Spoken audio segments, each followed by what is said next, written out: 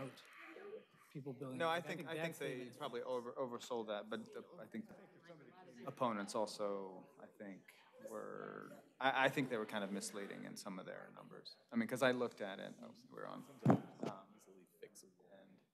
and it may take, I think most owners would have plenty of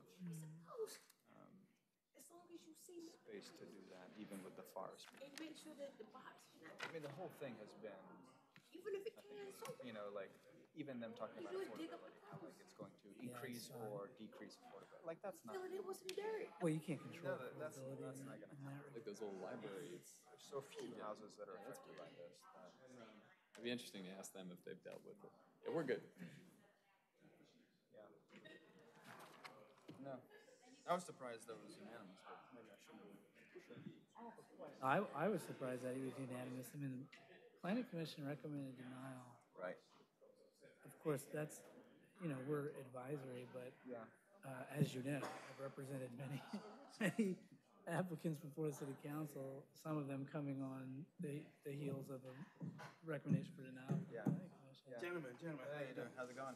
Hey. how you doing? Yeah. All right, how are you? Hey. Perfect. So I think it's kind of rare to see that Hey, Brian. Yeah, that it was like. that big a turnaround. Yeah. You're a poll worker. Hey, All right. They you know approved what? the MPO. people having trouble getting here.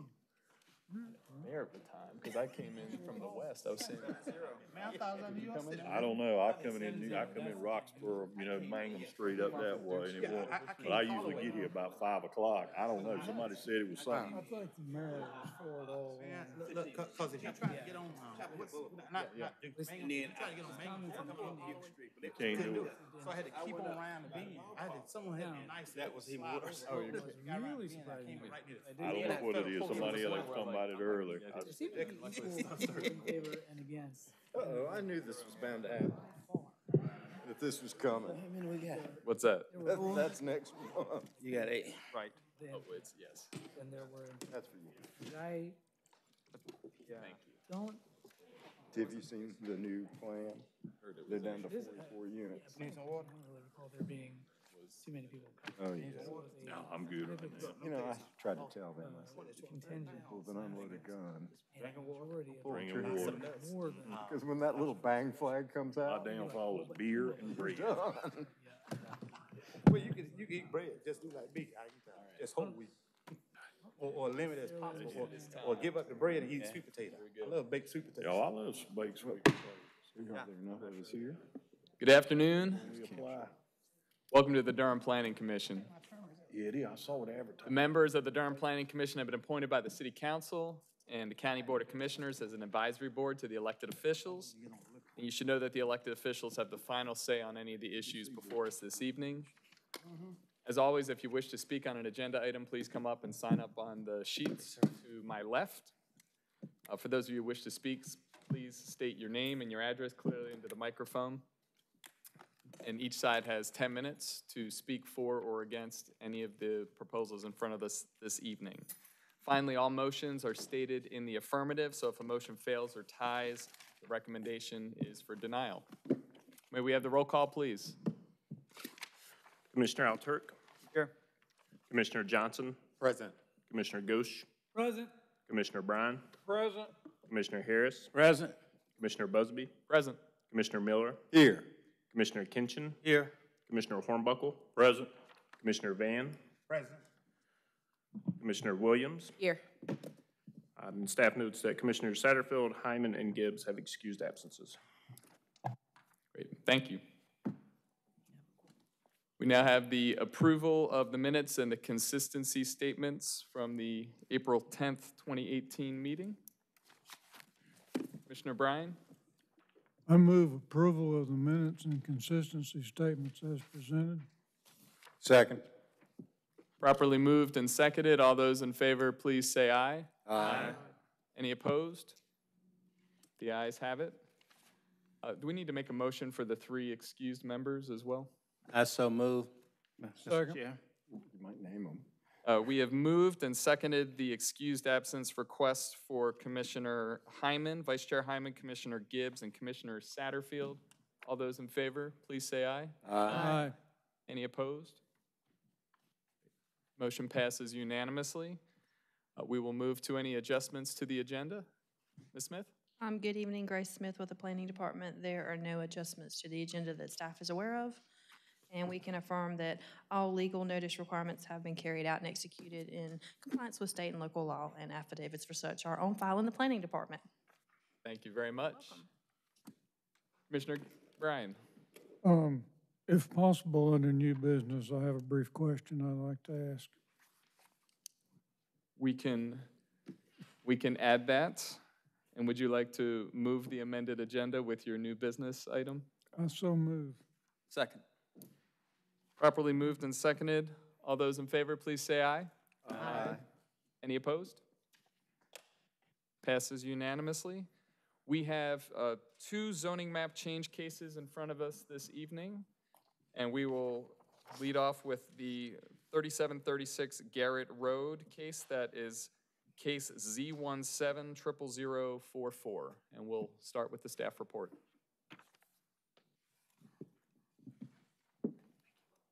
In zoning case 170044. In the zoning associate zoning case Z170044. Yes. Okay.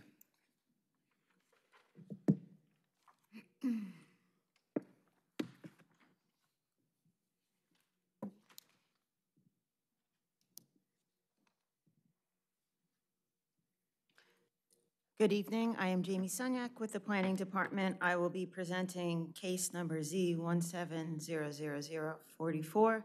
This is 3736 Garrett Road.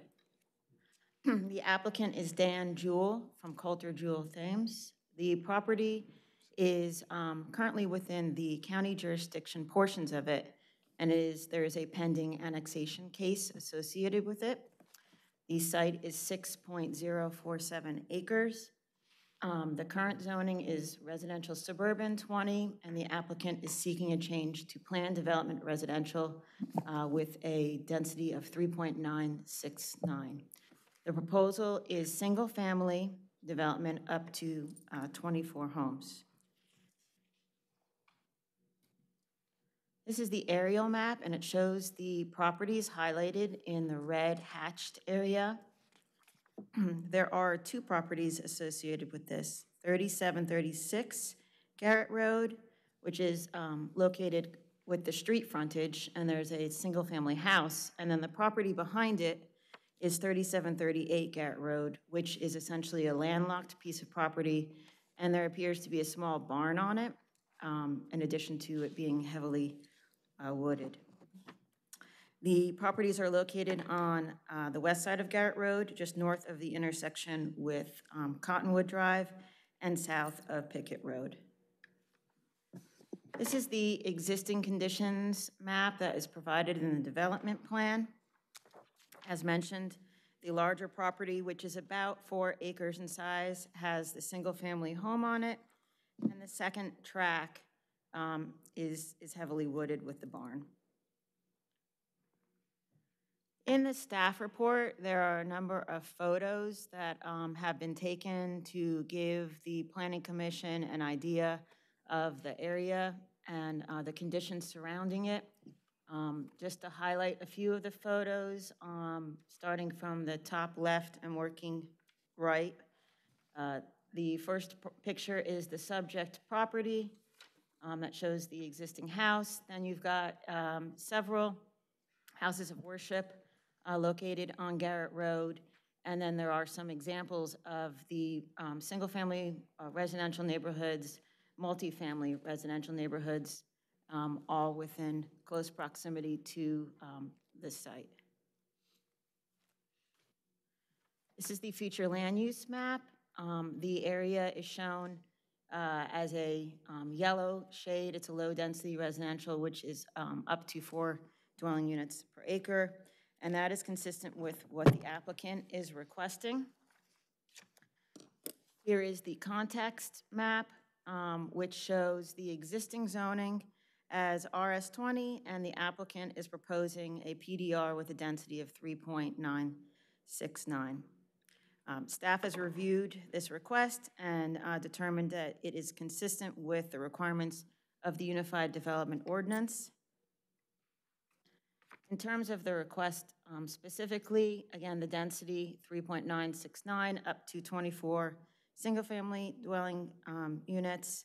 The development plans shows a minimum street yard of 15 feet, a committed tree coverage of 20%, an open space protection of 16%, and a maximum building height of 35 feet. This is the development plan, which depicts all of these items in addition to the 2 access points and some of the transportation-related commitments. In terms of the commitments, I mentioned the number of units, and there are 2 traffic-related commitments, one dealing with the installation of additional asphalt for a bicycle lane and an additional turn lane on Garrett Road for the site access. Staff has found this request to be consistent with the low-density residential FLOM, as well as consistent with 2.31B, contiguous development, 232A, infrastructure capacity, 814D, development review and adopted regional bicycle plans, and 11.1B, which is the adequate school facilities. Staff determines that this request is consistent with the development plan, with the comprehensive plan, and all applicable policies and ordinances, and I will be happy to answer any questions that you have. Thank you very much. We will open the public hearing, and we have one individual signed up to speak, and it's Mr. Dan Jewell in favor of the proposal.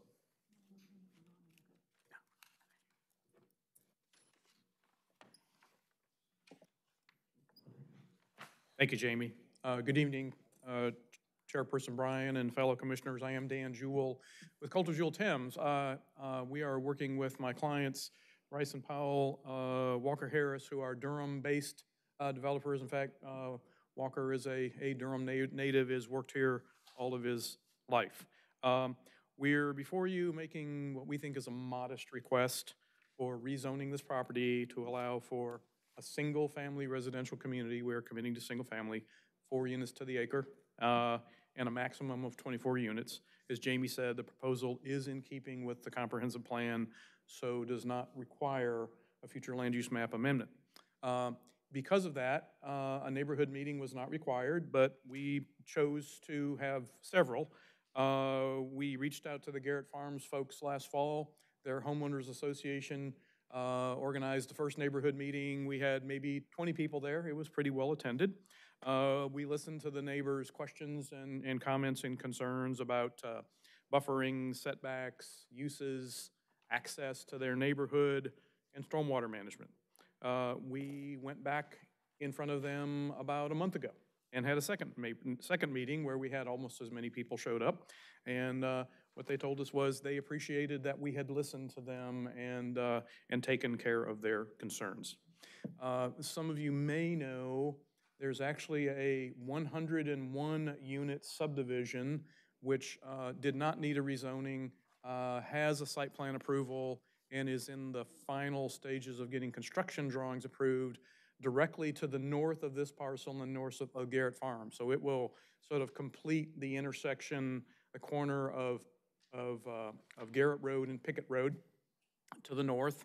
When it's all built out, this parcel before you today, the parcels before you today, will sort of be a donut hole now surrounded by single-family residential, including Garrett Farms, which we all know was developed years ago. There's some townhouses and apartments farther south. And then we have the 2 big churches, Crescent Academy and Church of the Good Shepherd, right across the street. That new neighborhood to the north has been designed with access to Pickett Road and Garrett Road, but most importantly, they have a stub required by the UDO for connectivity going into this parcel, sort of in the northeast quadrant. And we've shown that as a text commitment on this plan.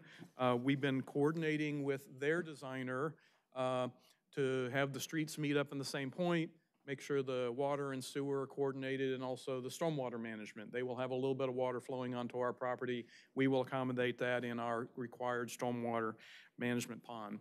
I want to be clear, our proposed neighborhood does not have any vehicle connections to Garrett Farms. It only connects to Garrett Road on the east side and the new neighborhood that's will soon be under construction on the north side. And our driveway will align with the driveway, the Church of the Good Shepherd, which is across the street. So in the spirit of brevity, that concludes my comments. We hope you'll agree with the staff that our proposal is consistent with the comprehensive plan, other policies and ordinances, and can find to make a positive recommendation to council. And thank you for your time, and we're all happy to answer any questions that you might have. Thank you. Thank you, Mr. Jewell. Would anyone else like to speak during this public hearing? Seeing none, we will close the public hearing. Any questions or comments from commissioners? Commissioner Miller? You want me to go ahead? Yeah, why don't you go ahead? Dan, I was looking at your, in your development plan, in the existing conditions, and you've got your tree save along the southern and western boundaries, and it looks like there might be some at the top too. I just don't, if I'm understanding the drawing that you have here, it doesn't look like there are very many trees in the tree save area. Believe it or not, on the western side tree save area, there are a lot of trees and a lot of bamboo. We've actually been working with the Ms. McCandless next door, and she wants to see if we can work together to clean up some of the bamboo so that the trees will grow back. Evidently, that was a pasture a long time ago. But the tree save area is actually labeled tree coverage area so that we know we will need to replant rather robustly to meet the ordinance requirements for tree coverage. All right, thank you. Because for the most part, the large part of the property is clear. Yes. And I'm assuming that you plan to demolish the existing house. Yes, the existing house will go away. We are actively looking for somebody who might want the house. So if you have anybody in mind, send them to us. Is that a Pickett family house? It's a Garrett family. Garrett family house. Yes. All right. Thank you. Commissioner Bryan? Thank you. Have a few comments concerning the staff report. On page 4, section D, I think the second sentence needs to be revised because it speaks of industrial land use designation, and this isn't industrial. Good catch, thank you. And also, I think it's attachment 6 rather than attachment 5 that provides the comprehensive plan policies. Thank you. And the other point on the reasonable and in public interest, I don't disagree with what you're stating, but since the current zoning also is unaligned with the future land use map, it seems like a very weak reason to put for this being I'm having reasonable. trouble hearing you, I'm sorry. I don't disagree with your conclusion about reasonable and in the public interest, but since the current zoning is also consistent with the future land use map, this seems like a pretty weak reason. You know, and I also didn't find it listed among the various reasons listed in section 1.2.2. Because it's in 1.2.1. Okay. Oh, excuse me. And, but, you know, that's just my opinion. I do have a question for the applicant. Yes, sir, Mr. Bryan. I don't know if it's possible for you to do this, but there were some lovely big trees around that house. I'm not asking for any commitments or anything. I'm just expressing my hope that maybe you could save one or two of them. We will do the best we can. We will do the best we can. Thank you. Commissioner Johnson? Thank you. Mr. Jewell, I'm just curious, for your client, do you have a sense of the price points for these proposed single-family homes? I don't know that we do yet at this point. I'm sure they'll be consistent with houses of a similar size in Garrett Farms, maybe a little more, because they'll be newer houses. And do you have a sense of what those prices are? I do not. Maybe somebody has looked at a house in Garrett Farms recently and can answer that question. Commissioner Alturk. Thank you, Chair. I have a couple of questions for staff. One is just a minor clarification. In attachment 8, just in the assumptions, traffic and impact and stuff, you say that this is based on 10 single-family lots, the current designation. Should that be more than that if it's RS20 on 6 acres, or is that? It would be somewhere in the range of 11 or 12 units. Okay, so I wasn't sure if I got the math right. My second question is for Bill. So we get commitments from developers now to add 4 feet of asphalt for a future bike lane. This came up I think in the last meeting in Rollingwood. They hadn't done that initially, and they said they talked to you and you suggested a 4-foot widening. Now, my understanding from the more recent comprehensive bike plan, the recommendation is now 5 feet. Is that the case, or because I think Dale, your colleague in transportation, has given me that advice, so I just want to make sure that we're on the same page. Yes, Bill Judge, transportation.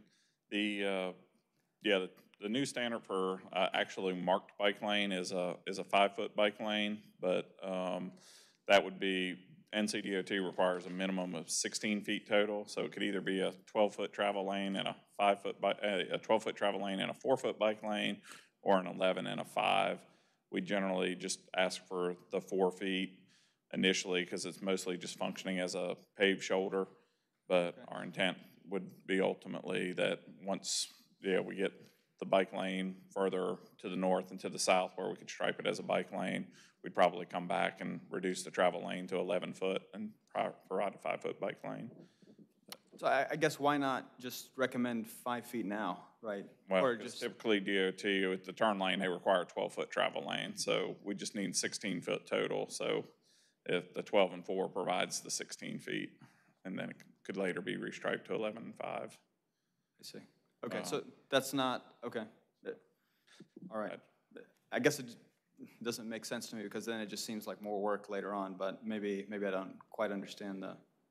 Well, because in the interim, we're only getting for the frontage of the site, and until we have enough asphalt to the north and south and on both sides of the road to actually mark it as a bike lane. I see. We can't mark it as a bike lane. Okay. Yeah. Okay, great. Thanks. So, sorry, just to real clarify on your first question about the number of lots, we use a 20% reduction to account for the proposed road infrastructure when we're figuring that out. So that's why it came down from probably 12 to 10 when we did that. Okay, great, that's helpful, thanks. I want to, since I am the BPAC liaison, I do want to highlight some of their comments, and so this is a question for Dan. I mean, the BPAC did recommend that we've done this before where we recommend an off-site sidewalk construction, and I guess you were pretty concise in your response saying you're not able to commit to that. But I would like you to maybe address that. I know it's costly, but we do often ask for developers to go above and beyond in some ways, and I think given that this is relatively close to 15501, it's within walking distance of some businesses down there, it may be nice to have this extension of 150 feet. Understand. And yes, I think given that the big project to the north, 100 units, is eventually going to have a lot of people who may want to go down that way, and we're going to have 24.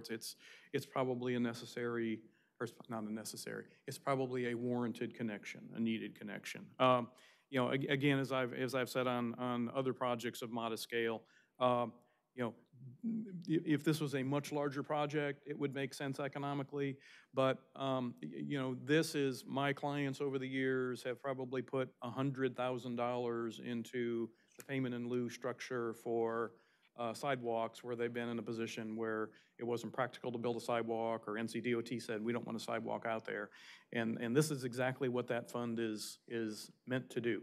It's to fill these gaps that we see all over Durham. So, we'd still respectively say that this project shouldn't bear the burden of the cost of that sidewalk, but the city has funds available from many other clients of mine who have put money into the pool over the years.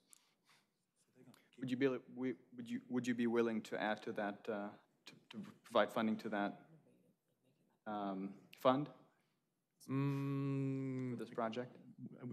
Any idea of what kind of money we might be talking about? Okay.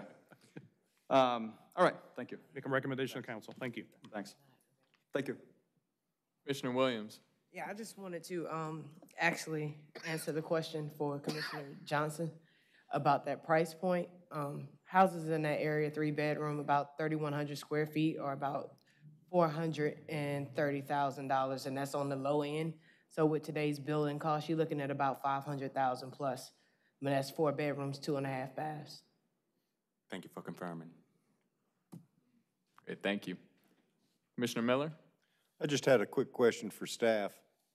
I don't remember in the past having green and red printing on the bike ped report, and I was not certain what the significance of the green was, however cheerful. There is. We try to make it aesthetically pleasing for you. Thank you, and I appreciate it, but I still don't know who's speaking in the green. The green is Dale McKeel's comments, and then the applicant's response is in red. So the bike ped request is in the black, Dale McKeel is green, and the applicant is red. Let me just double check. Yep. No, I'm sorry. The black text is Dale's, and then the applicant's is, I believe, in both red, in both green and in red. Yeah, sorry, I think I can clarify. Okay. Sorry. Bill Judge, Transportation. I believe the black text was BPAC's initial comment. Okay. Green text was a second review comment, and the red text is the applicant's response. That's very helpful, thank you. Yeah. And now I don't feel quite so silly asking the question. Any other questions or comments from the commissioners? Seeing none at this point, I think we're ready to entertain a motion. If someone's ready to move that motion. Mr. Chairman, I move that we send case 17-00044 forward to the City Council with a favorable recommendation. Second. Great. Properly motioned to case Z1700044, moved by Commissioner Miller, seconded by Commissioner Hornbuckle. All those in favor, please raise your right hand. Any opposed? Motion carries 11-0. Thank you very much.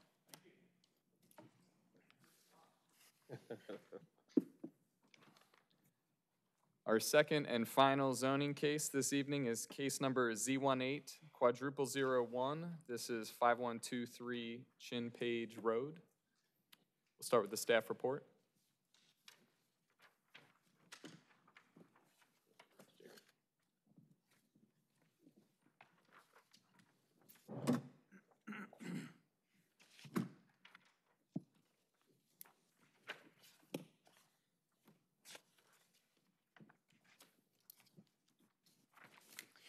Good evening, Jacob Wiggins with the Planning Department. The item before you is a zoning map change request for property located at 5123 Chin Page Road. The subject site is in the city's jurisdiction. This is a request submitted by Charlie Oakley with McAdams.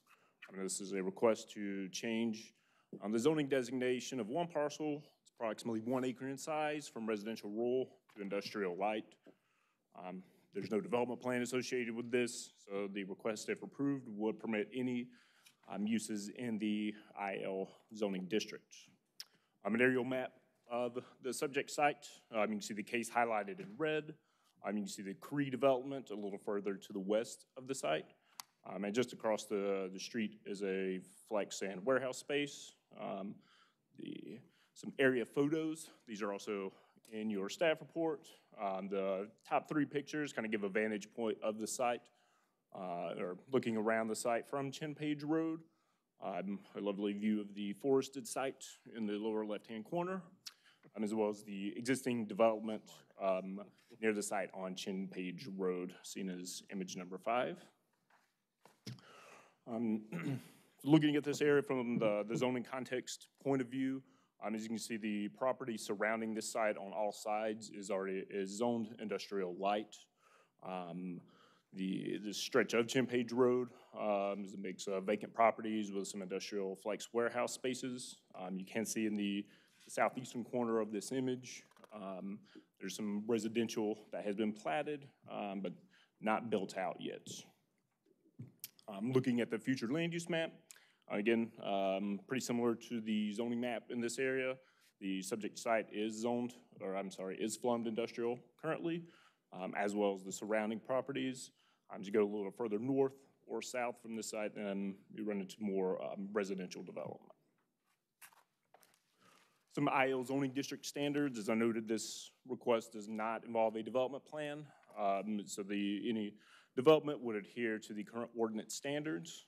These are some of the dimensional standards in the UDO for IL zoned properties. So comprehensive plan policies for this request. Staff reviewed 3 key comprehensive plan policies: the future land use map, as well as contiguous development and infrastructure capacity. We found that the request is consistent with those 3 items, and overall that the request is consistent with the comprehensive plan and applicable policies and ordinances. And I'll be happy to answer any questions the commission may have at this time. Thank you very much. Thank you. We will open the public hearing for this case, and we have 1 individual signed up, Mr. Charlie Yoakley. It's me. Evening, my name is Charlie Yoakley, 2905 Meridian Parkway in Durham.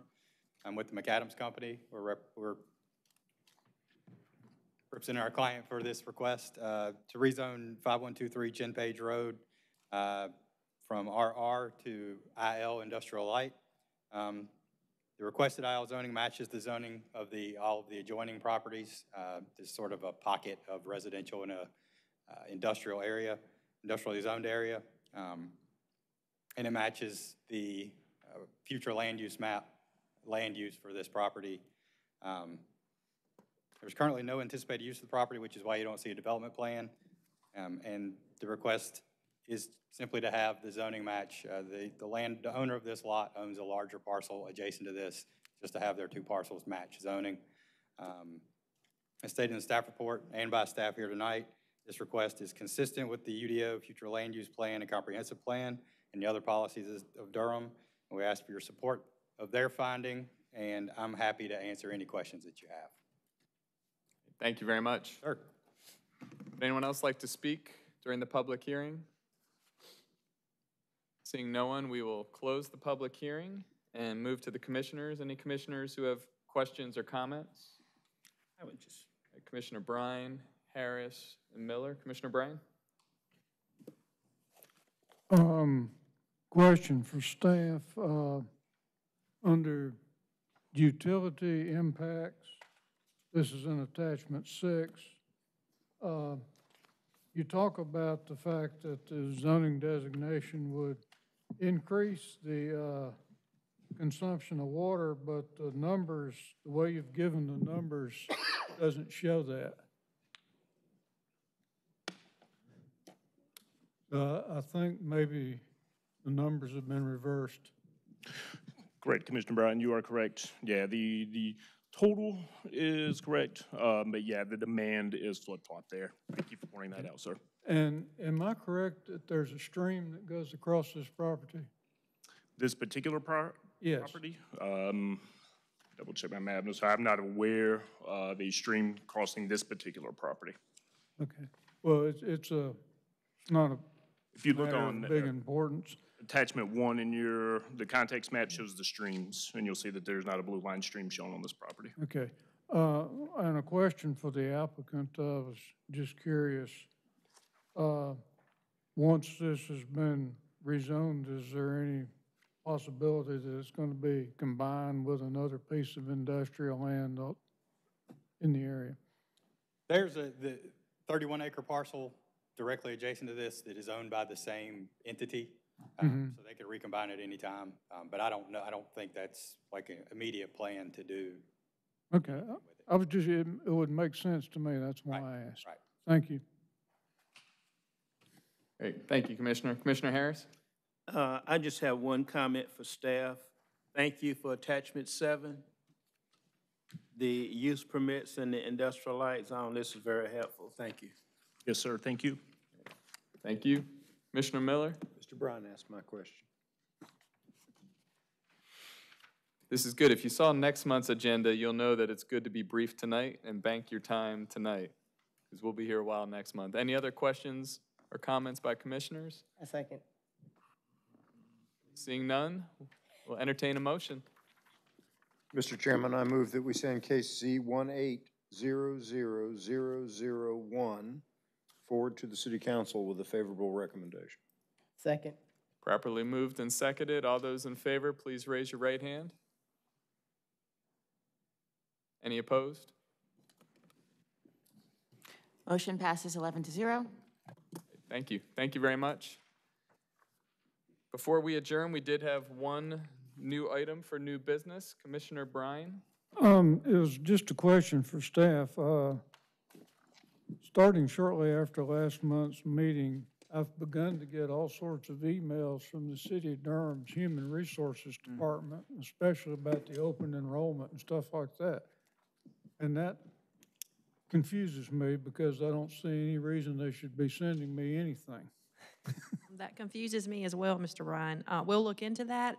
Your email address is part of the alias email address for the entire Planning Commission, and I wonder if there's just been a little hiccup somewhere with the email groupings, so we'll check on that for you. And I did have one other thing I failed to mention. Mr. Judge would like to introduce a new staff member, if you don't mind, if you have just a minute. Sure. This is a good meeting to have a minute. Mr. Judge. Yes, I just wanted to introduce Miss Arlene Thomas. She's started with us about 6 months ago doing development review. She's a professional engineer and has over 20 years experience. So some of you, I think, may have already interacted with her with answering a question or two, but she's going to be taking on more of my role here as I do other things within the department. But. Welcome aboard, and please, you're welcome to make a remark if you'd like. Thank you, and I look forward to working with you all in this new capacity. Great, thank you very much. Any other questions, comments for the good of the order? Seeing none, I can't believe I'm saying this, at 6:06, this meeting is adjourned. Wow. Thank you. Wow. Can I put my, I'm ecstatic. my request for,